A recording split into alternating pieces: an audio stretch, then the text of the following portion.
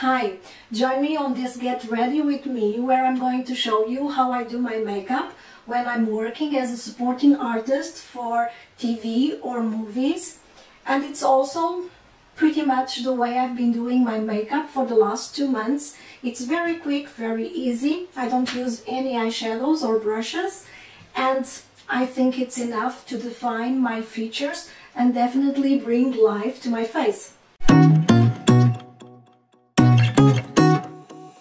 Hi, my name is Marisa. Welcome to my YouTube channel, Marisa Russo, where we talk about everything beauty and lifestyle, focusing on over 50 issues. If you already saw any of my YouTube videos, thank you for returning, and if you are new to my channel, welcome. For those of you that do not follow regularly my YouTube channel or my Instagram page, I work in part-time as a supporting artist or extra in TV or movie productions, and this is the kind of work that everyone can do. It's basically just being in the background, not speaking, doing simple things like making believe that you are working on an office or going down the street, talking or buying something. And sometimes it can also require a little bit of non-speaking acting, which is quite fun. I have to say that I'm not an actress. I don't have an acting bone in my body, but I always liked playing make-believe, and I love movies, of course.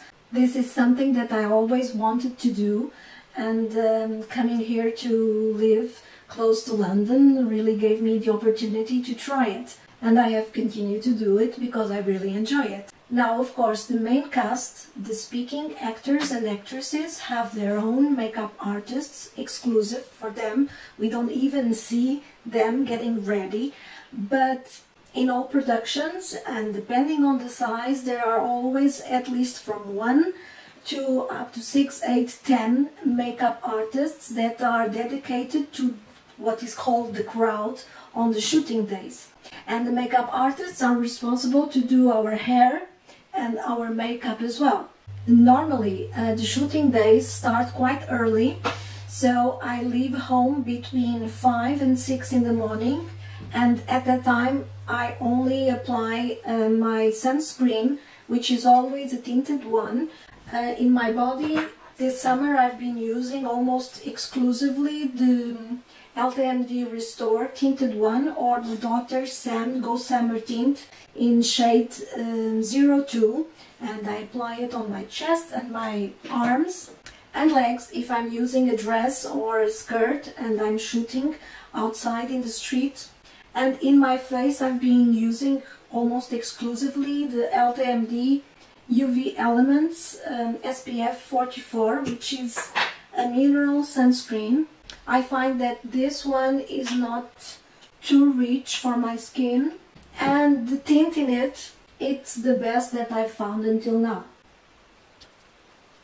The required amount to achieve the protection that it's stated on the tube are 6 pumps, so I do 2 layers of 3 each for my face and for my jaw.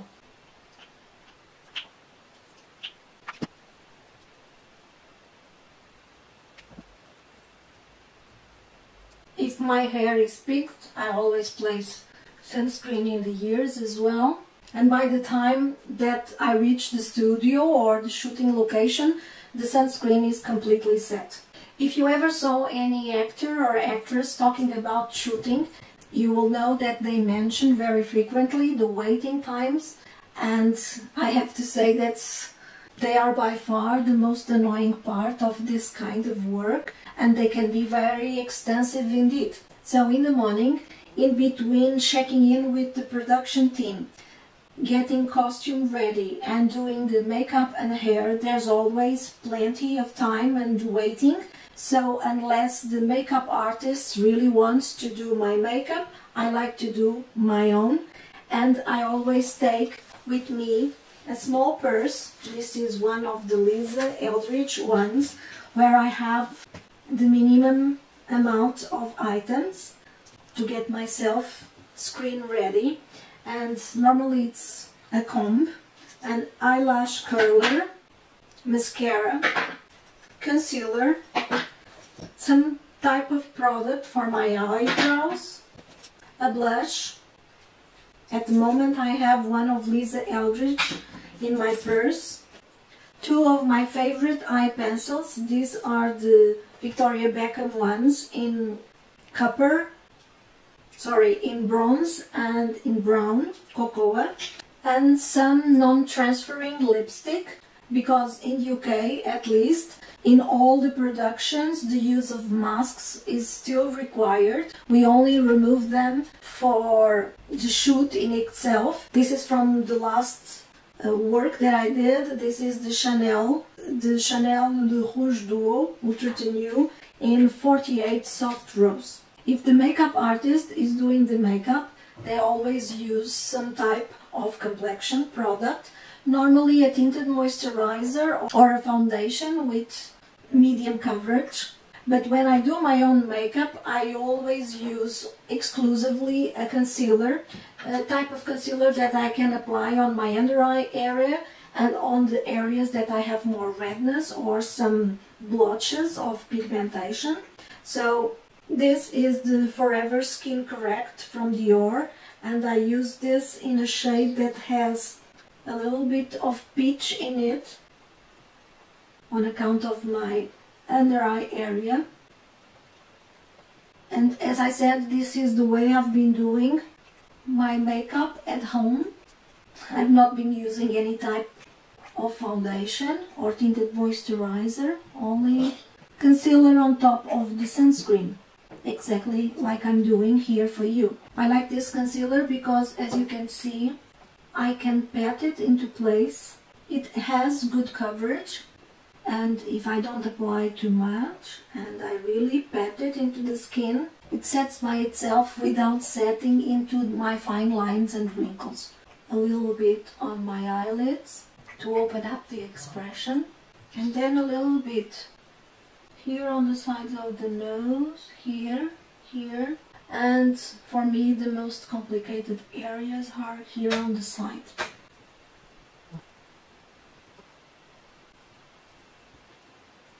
As you can see, it spreads very well and it mixes well with the sunscreen.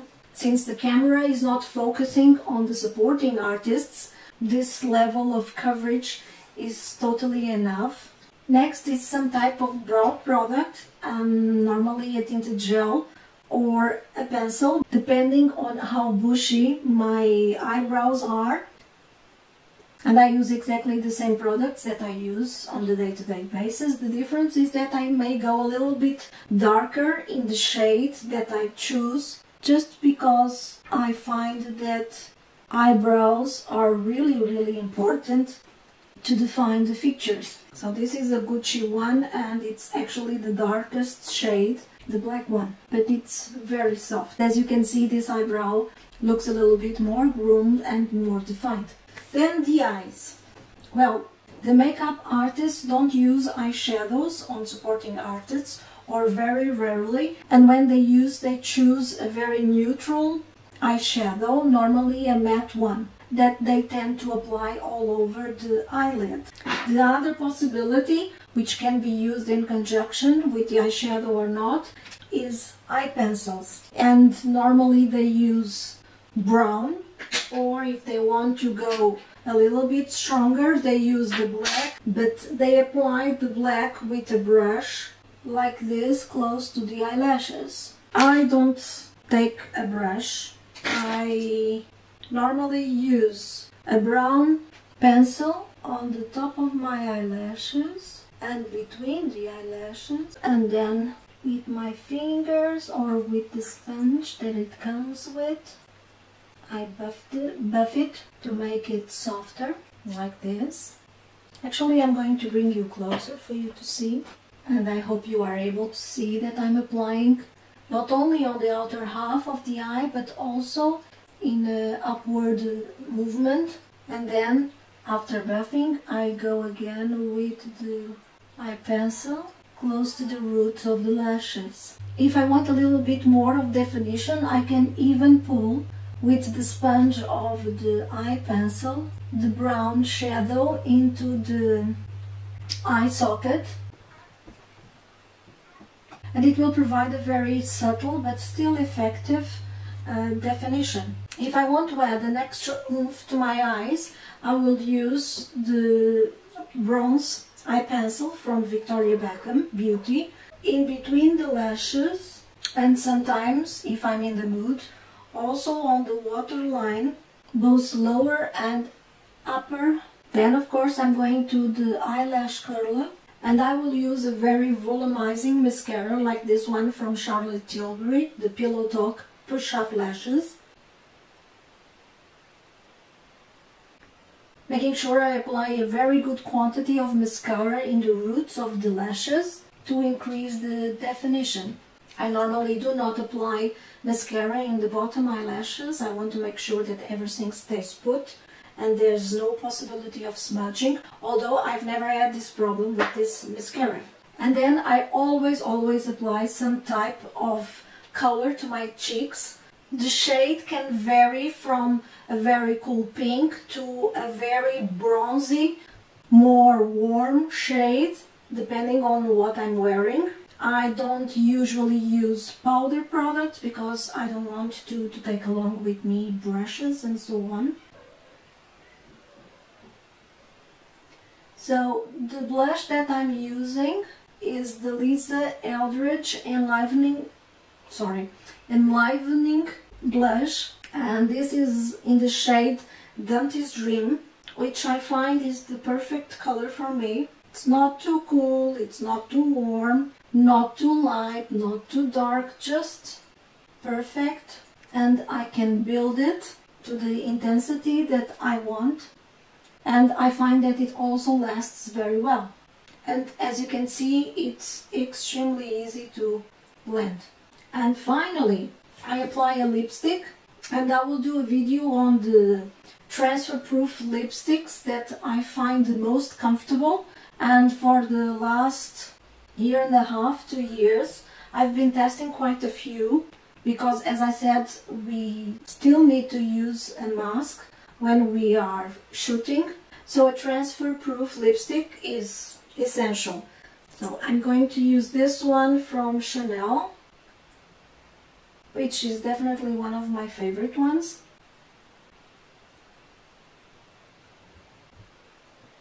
Because it's really transfer-proof and it's very comfortable. And this is it.